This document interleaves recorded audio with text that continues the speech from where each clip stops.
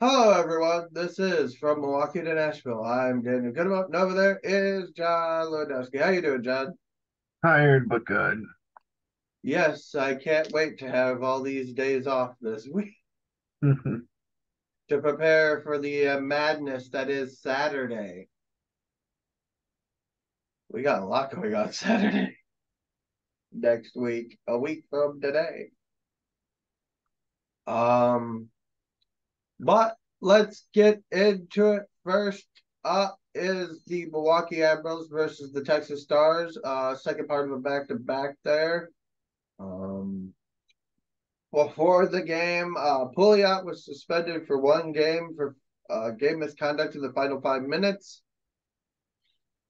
I kind of called that during our show that was going to happen. It's an automatic almost.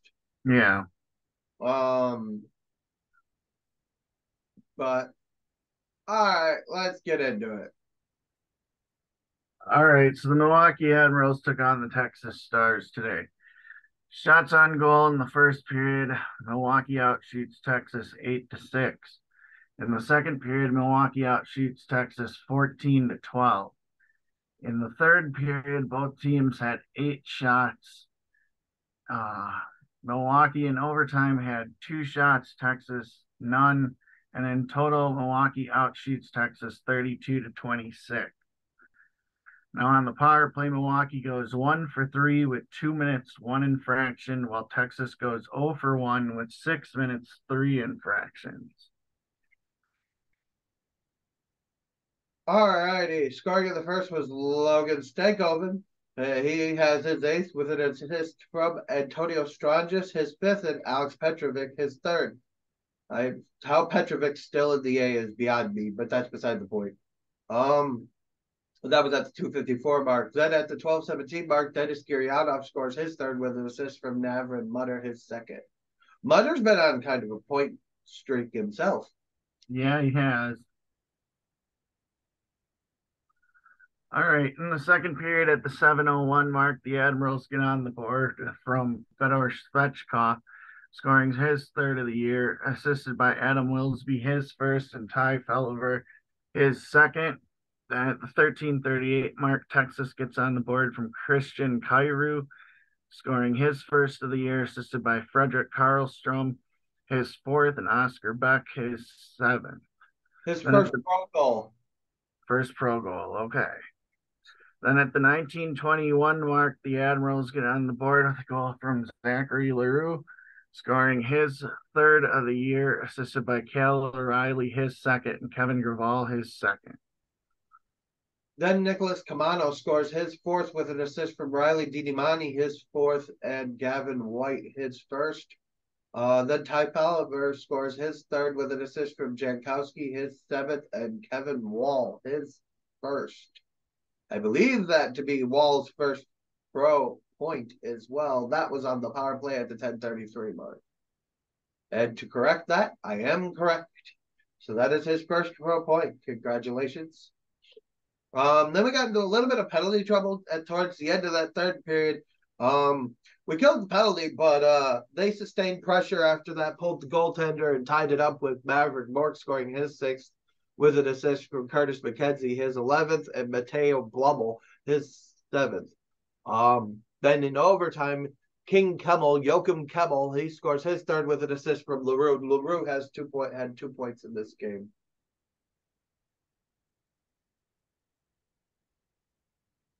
Fowler had 2 points in this game as well. Your three stars of the game. Third star of the game was Ty Fowler with a goal and an assist. Second star of the game was Maverick Mork with a goal. First star of the game was Joachim Kemmel with the game winner. In net for the Milwaukee Admirals was Troy Grosnick, stopping 22 or 26, allowing 4 in 62 minutes, 33 seconds work. In net for the Texas Stars, we're no stranger to this guy, Remy Poirier. Remy Poirier stopped 27 of 32 with 5 goals against in 61 minutes, 59 seconds will work. Well, we'll just say 52 minutes, or 62 minutes. Ah! I can't talk anymore. Anyway, let's go over the standings after this because a bit of a shake on this one. We came in at sixth place, three-way tie for kind of like anywhere between fifth and sixth. Um, Starting it off is the Texas Stars of the Central Division with 6 wins, 3 losses, 2 overtime losses, and 1 shootout loss at 15 points. The Iowa Wild have 13 points with 6 wins, 5 losses, 1 overtime loss. Rockford has 5 wins in regulation, 4 losses in regulation. They have 10 points. The Admirals are 5-5 at a 10 with 10 games played with 10 points. They are at 500. The Grand Rapids Griffins are 3-5 or 3-5-1-1 with 8 points. The Manitoba Moose are 4-4 with 8 games played, and the Chicago Wolves are 1-6-1-1 with 4 points with a win percentage of 22.2. I'll take the 50%. All righty.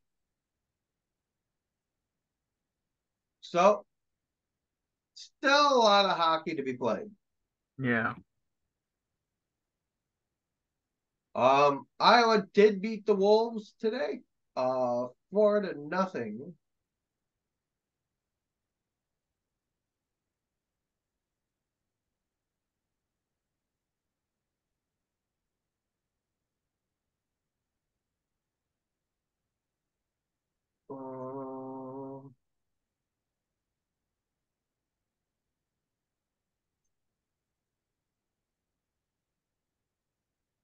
Keith Kincaid was in net for them and gave up 4 goals on 20 shots. Yikes. Matt Donovan was the pylon for the game. He gave up 3, -3 on the stat line for that game. On to our next game of our coverage is the Arizona Coyotes versus the Nashville Predators. All right. So shots on goal per period. In the first period, Nashville outshoots Arizona 18-11. In the second period, Nashville outshoots Arizona 10-6. In the third period, Nashville outshoots Arizona 14-8. And in total, Nashville outshoots Arizona 42-25. Now, in the face-off circle, Arizona was better by a little bit at 52.9% to Nashville's 47.1%. On the power play, Arizona goes 2 for 4 with 8 penalty minutes, while Nashville goes 1 for 4 with 8 penalty minutes.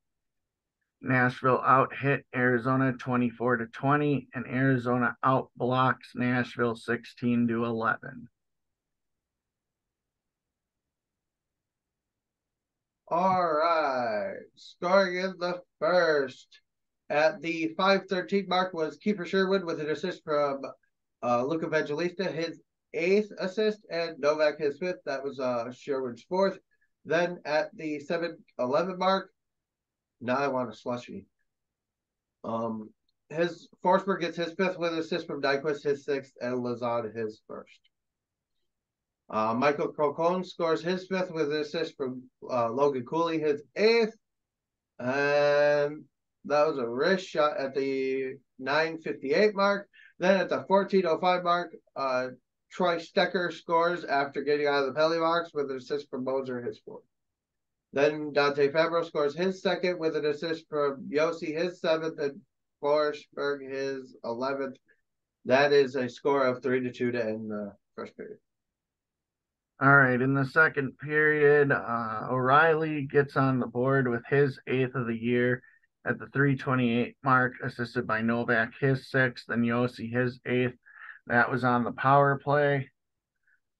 Then at the 7:19 mark, Keller for Arizona gets on the board with his 6th of the year, assisted by Cooley, his 9th, and Dursey, his 5th. That was on the power play.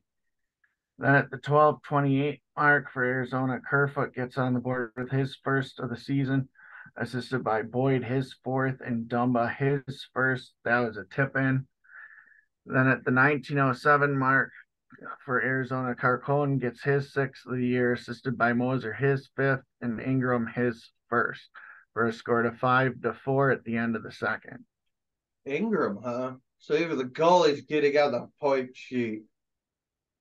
All right. Then in the third, Forsberg ties it back up at 5-5 with his sixth goal of the season with an assist from Nyquist, his seventh, and Fabro, his second.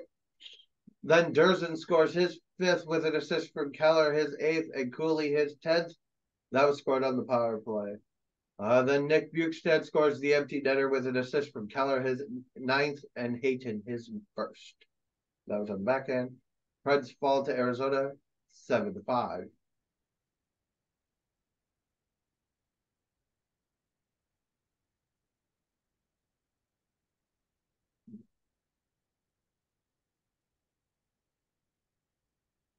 Barry and Yossi get the goose egg for me. Yippee ki Saros allows, it looks like all, okay, allows 6 goals on 24 shots for a 75% save percentage. Yikes. Getting the win for Arizona is Connor Ingram. He stopped 37 of 42 with an 88.1 save percentage.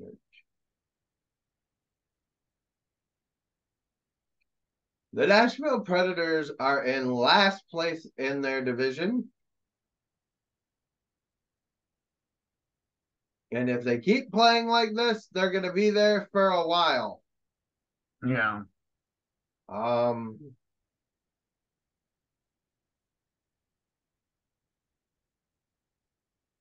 Nashville does seem to play better at home. But that's about all I got for that one. All righty. Oh yeah, division. It's kind of similar to this, believe it or not. Dallas leads the division with 9 wins, 3 losses, and 1 overtime loss. Colorado is in second place with 8 wins, 4 losses. Winnipeg's in third place with 7 wins, 5 losses, and 2 overtime losses. Arizona is now in fourth place with 7 wins, 6 losses, and 1 overtime loss. St. Louis is in fifth place with 6 wins, 5 losses, 1 overtime loss. They've only played 12 games. As well as Colorado has only played 12 games. There's one other team, and that's the Blackhawks. They've only played 12 games. So a couple games in hand for those teams. Minnesota is at 5-7-2 with 12 points with a 42.9 win percentage. The Blackhawks are at 5-7 with 10 points, and Nashville is at 5-9 with 10 points.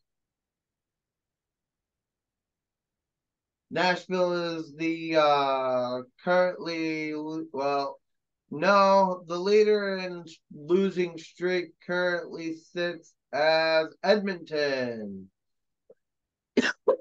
Edmonton has dropped 4 straight. Nashville has dropped 3 straight. But speaking of, on the flip side of that, of losing games, let's hope it doesn't rub off on this team. We got the Atlanta Gladiators. You always save the best part of your show for last.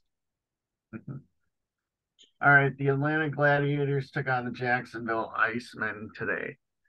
Shots on goal in the first period, Atlanta outshoots Jacksonville 11-6. In the second period, Jacksonville outshoots Atlanta 17-9. In the third period, Jacksonville outshoots Atlanta 10-5. And in total, Jacksonville outshoots Atlanta 33-25.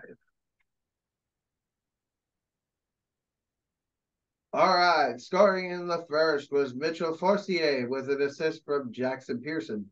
Then that was at the 5:50 mark. Then scoring at the 17:25 mark for Atlanta is Micah Miller with an assist from Reese Vitale and Mitchell Forcier. Then the second period at the 5:06 mark for Atlanta, Reese Vitale scores, assisted by Jack Mateer. Or Nashville Predators prospect. Yes. Okay. Then in the score, then scoring 37 seconds into the third was Anthony Pizzuli. He's got an assist from Logan Cockrell and Garrett Cockrell. Then at the 5:38 mark, Ryan Crawford scores with an assist from Michael Marchison and Jackson Pearson. Marchison in the second period beat the holy tar out of Connor Russell. Then at the 8:10 mark, Chris Grando scores his sorry, I read that wrong. Chris Grando scores his scores for them. That would be the second goal of the game for Jacksonville, with an assist from former Milwaukee Admiral Brandon Fortunato and Matheson Lacapelli. Oof, try saying that quick. Then at the 1957 mark, Micah Miller scores with an assist from Mitchell Fossier and Reese Vitelli. I could only imagine that's an empty net goal. So, game sheet, yes. Give me game sheet. Yes, it was an empty net goal. The Pizzelli goal was a power play goal, and Fossier's goal was shorthanded. The first goal of the game was shorthanded. Okay. In that for Atlanta was Tyler Harmon. He stopped 31 of 33. And Hauser stopped 20 of 24. Hauser's still around. Oof. All righty. Your 3 stars of the game. Third star of the game was Prezzelli. Then second star of the game was Vitelli, and Forcier was the first star. Atlanta sets a new team record for most consecutive wins as an organization. Congratulations. That is a lot of hard work to do. Winning several games at the, back to back to back to back to back.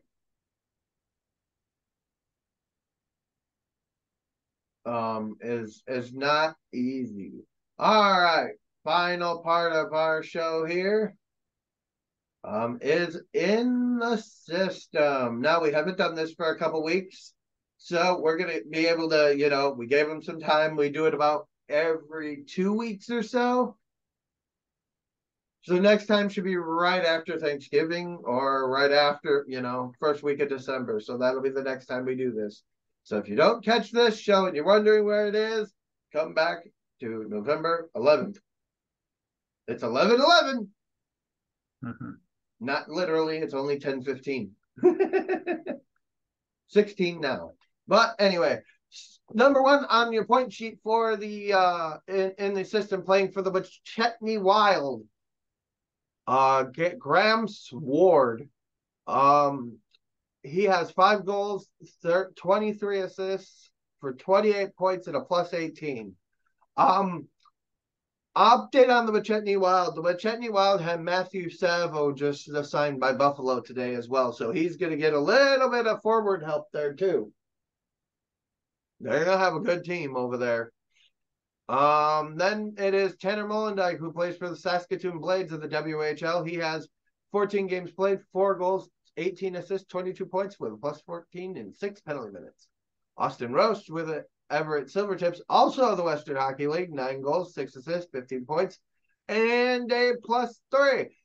For a guy drafted as a general unknown by the Nashville Predators and David Poyle's last pick, he seems to be doing very well. Yeah. He was the only pick of the draft David Poyle made. All right, let's keep going. Felix Nelson, he has 15 games played for Rogel BK, no points there with -5, but with Rogel BK 20 in their junior league, he has 8 games played, 4 goals, 7 assists, 11 points, and a plus 8. Kalen Lind is currently injured for the Red Deer Rebels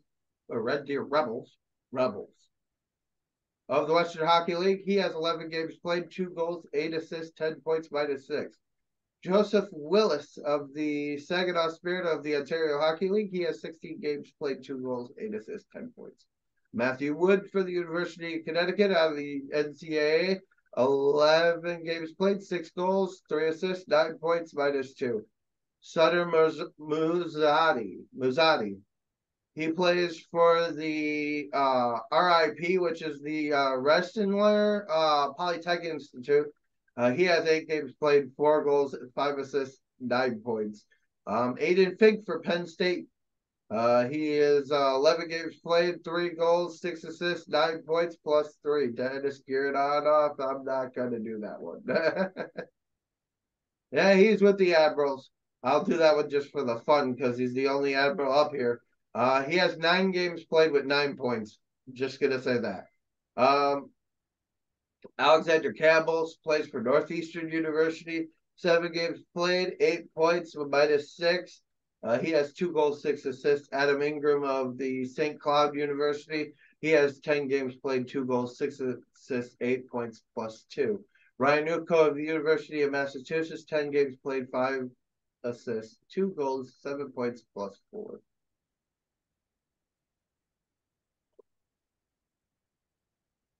All right. Then we got Simon Dack of Hockey Club Davos of the National Hockey League. He has 15 games played, 1 goal, 5 assists, 6 points.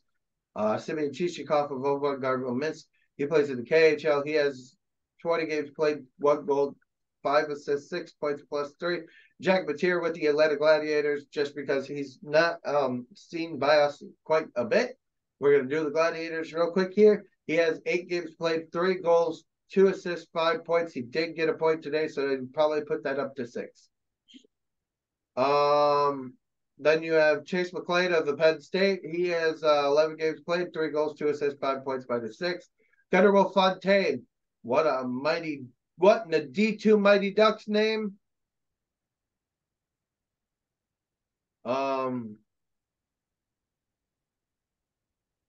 let's see. We've got Northeastern University, 7 games played, 2 goals, 3 assists, 5 points, -3. Luke Prokop of the with the Atlanta Gladiators, 8 games played, 2 goals, 3 assists for 5 points and a +7. Next we got Dylan McKinnon of the Quebec Major Junior Hockey League. He has 5 assists, no goals, with 18 games played and a +11. Anton Olesen, he plays for, I don't know if he plays for Skellefteå in the Swedish Hockey League and he has 1 assist, or if he's playing over there with Jokerit and he's got 6 games played, 2 goals, 1 assist. So I'm not sure there. All right, Jesse Keiskinen, one of the most recent Preds draft picks. He has 4 assists in 19 games. Isaac Walther for the University of Vermont. He has 6 games played, 2 goals, 1 assist, and a +5. Ben Stryden in the University of North Dakota, formerly the Sioux. The 9 games played, 2 goals, 1 assist for 3 points and a +1. You got Cole O'Hara for the University of Massachusetts with 9 games played, 1 goal, 1 assist, 2 points.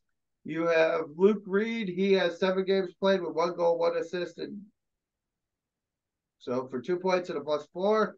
Cole O'Hara has a 0 on the plus-minus there.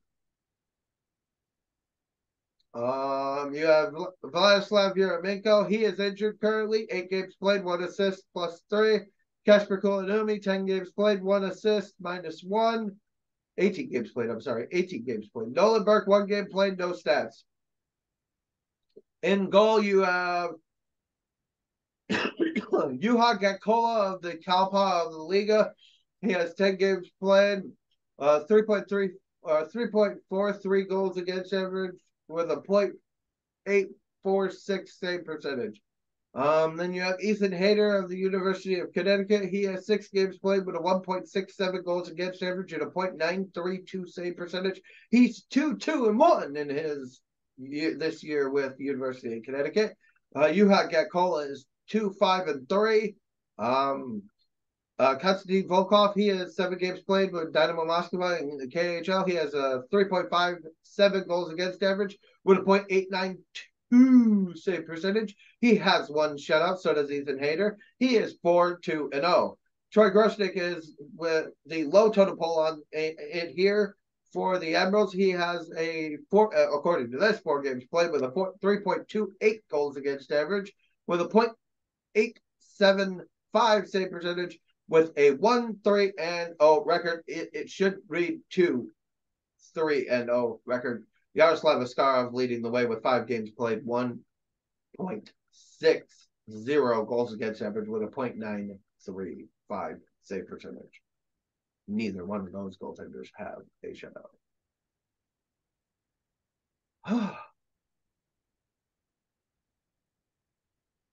Did I miss anything? I think so. All righty. So next week is the return of NHL news. We'll be talking about a few things there, given if there is any. In system news, Samuel Fujimo is back with the Kings and now sent to Ontario. So he's gone. Bye-bye. That's about the most simple thing I got.